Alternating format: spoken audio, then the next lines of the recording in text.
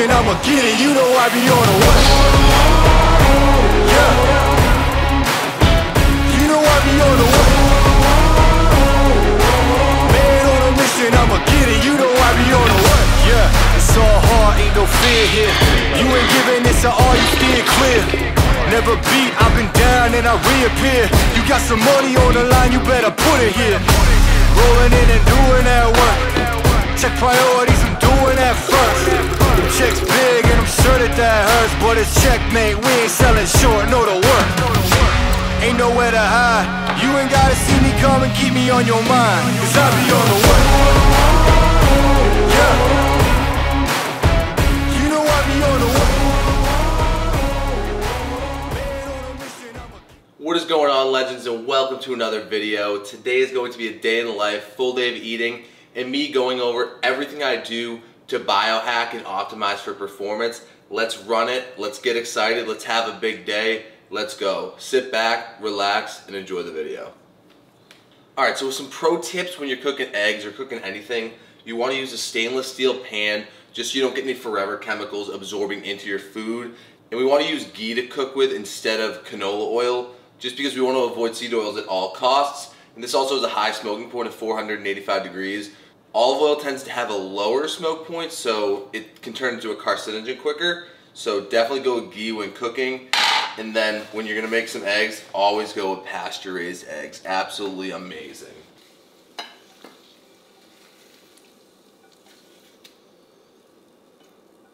Alright, so for breakfast we got the staple. We got 3 whole eggs with the yolks runny as hell so we don't lose any nutrients. Then we got a couple blueberries. We have a 20-gram Oikos protein yogurt. Then we're going to slather some organic jam on some Dave's toast and some peanut butter.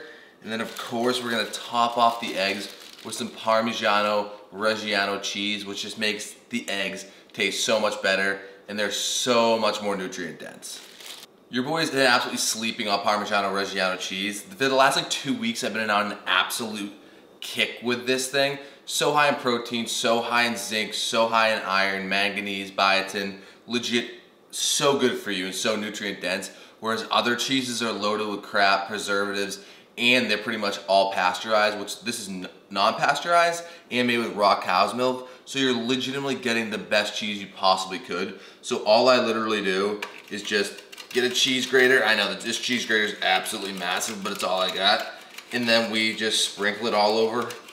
We just sprinkle it all over the eggs, just like so. And I got my Parmigiano Reggiano cheese at Whole Foods, but make sure when you do get it, you get it with this emblem on it, like this Parmigiano Reggiano emblem, and then this other logo, whatever. This means it's legit and straight from Italy. So get on the Parmigiano Reggiano game, because it's absolutely fire.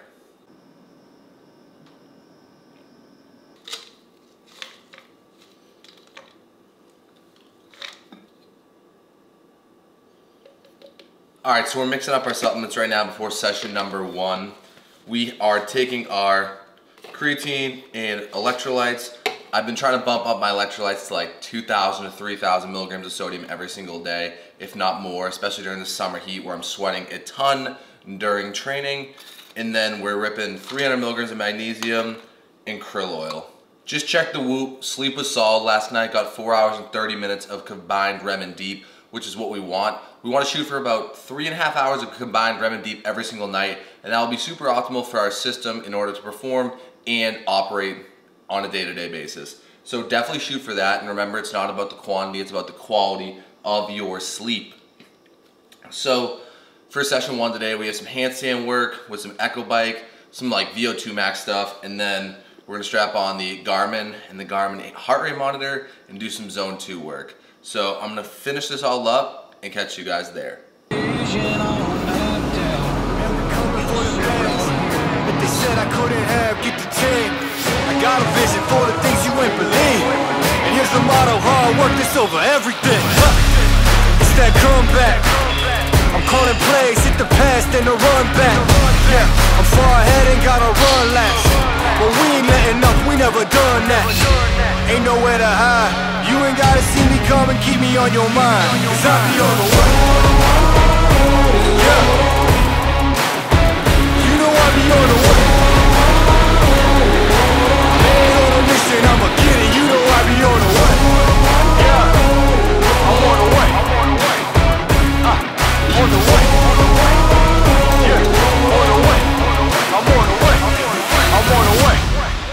Alright, so we just did that workout as a primer before our 45 minutes of zone 2. So what we just did was against the clock. So against a 90-second clock, we did 50-foot sled push, 10 cal echo bike, and then 50-foot handstand walk. Rest 90 seconds, 6 sets. So that definitely gets the shoulders fatigued, and it gets the shoulders fatigued after you do the echo bike. So that right there is just to help improve VO2 max and kind of test my body in between like aerobic and anaerobic limits so that I can push my threshold and can pretty much get a better VO2 max and also tolerate pain more. So now I'm gonna build my base by doing some zone 2 work on the echo bike for like 45 minutes. So I will wear the Garmin heart rate monitor around my chest, and then I'll strap it up to my Garmin, and then I try to stay below 145 the entire time. Like 145 to 155, because I followed the Maffetone method, so 180 minus 25, 155. You stay around that range. I want to be at the point where I can talk, and I want to be at the point where I can breathe through my nose the entire time. And focusing on my breath is so important to me, because if you can control how much carbon dioxide you're taking in, you're going to be able to get more oxygen to your tissue, and you're not going to be able to feel as shitty during these type of workouts. So focusing on my breath and really honing that in during low intensity work is key. So I'm gonna rip this up now, and then we'll be out of here.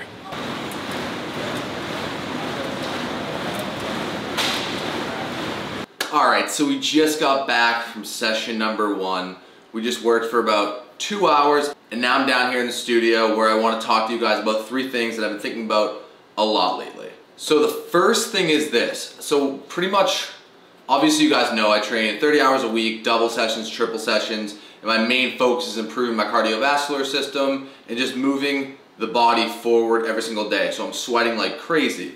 And I started to realize that I was getting a little brain fog, some fatigue, and I was like, you know, everything's pretty dialed, everything's super optimal with my sleep, my nutrition, hydration, so I thought. And then I was like, you know what, maybe I'm low on sodium, maybe I'm low on electrolytes, because when we sweat, we lose sodium, potassium, and magnesium, right? And I sweat like crazy throughout the day.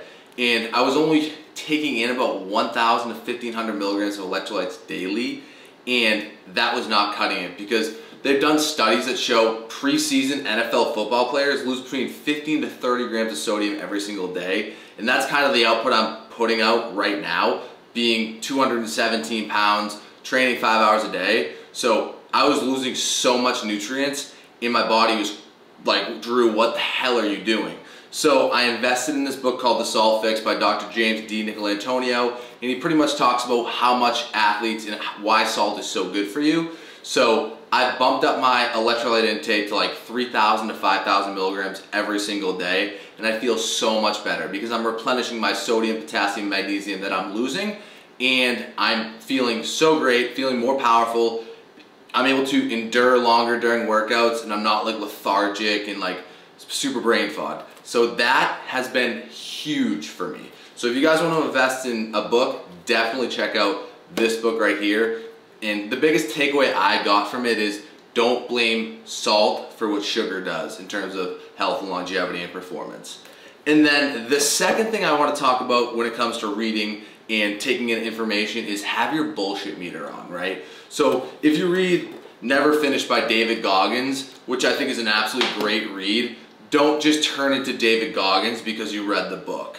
You know what I mean? Like, take what he does and apply it to your life. Don't go feeling like you need to like be insane and run 100-mile ultra marathons just because you read the book. You will burn out. Remember, take bits and pieces from these and apply it to your life. Not everything that everyone is saying is applicable to your life, so take what you need and then you will continue to grow this way instead of being like, I'm gonna become this dude and then plateau in like 2 weeks. So that's the biggest piece of advice I can give you when it comes to reading and gaining knowledge to optimize your life, business, friends, family, mental health, mindset, whatever.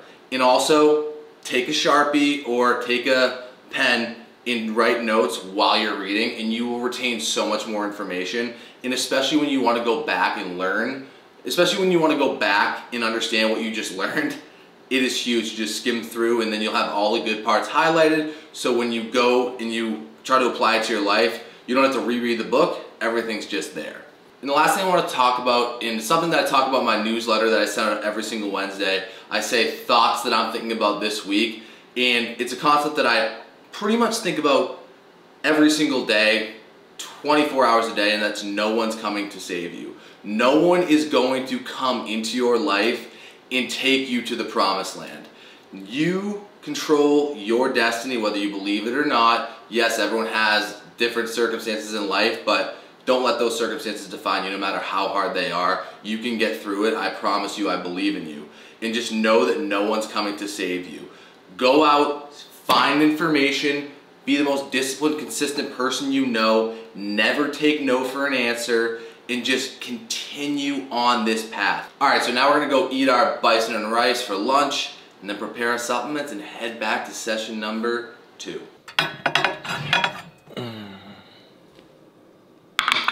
All right, we got that bison and rice going here. 220 grams of bison from Dakota Pure Bison. And then we got 300 grams of jasmine rice and some carrots. So let's scarf that down.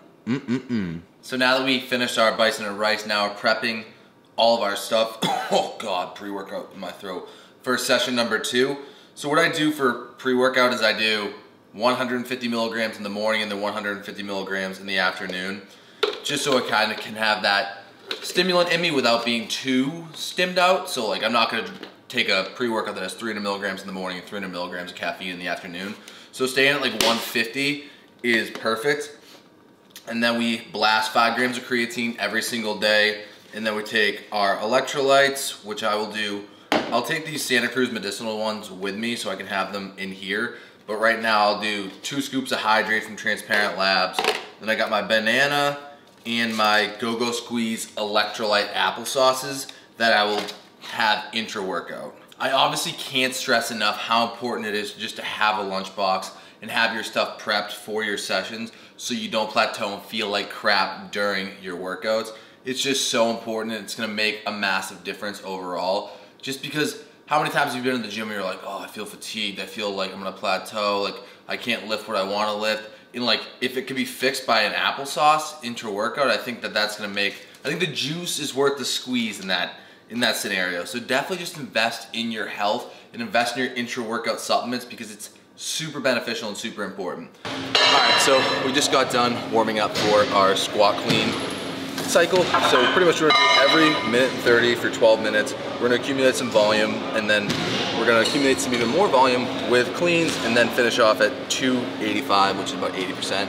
This is a good change up from what I have been doing. I have been doing a lot of singles and doubles to increase strength. So doing it in this shorter time domain will help with strength endurance and just kind of allow my CNS to recover this week and maybe get heavier next week.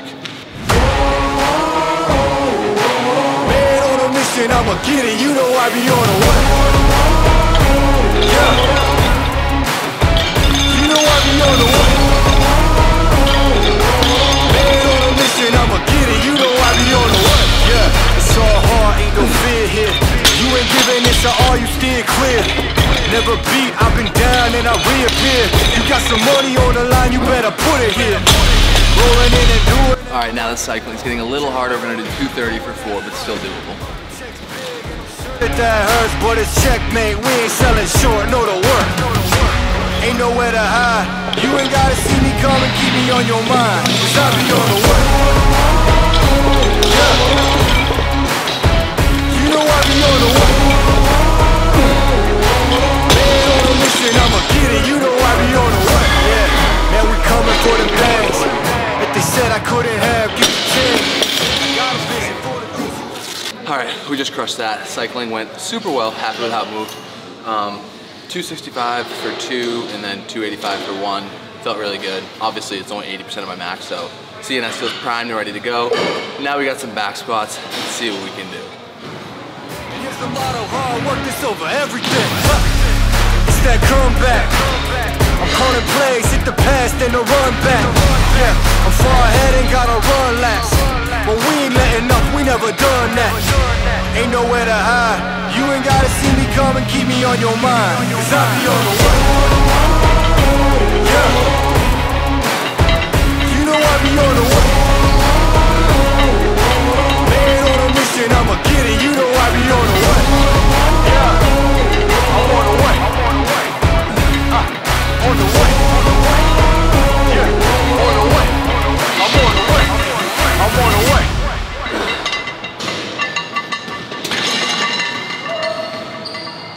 back squats in the book. Just hit 385, 395, 405, and 420 for 2 sets of 3. Felt good. Bar was moving pretty easy considering all the endurance work and volume I've done this week. I could have pushed it to 430, 440 for a triple, but I'm not gonna do that. So now I have 4 sets of dumbbell hang cleans, GHD sit-ups, and rowing. So I'll show you that, and then we're bouncing.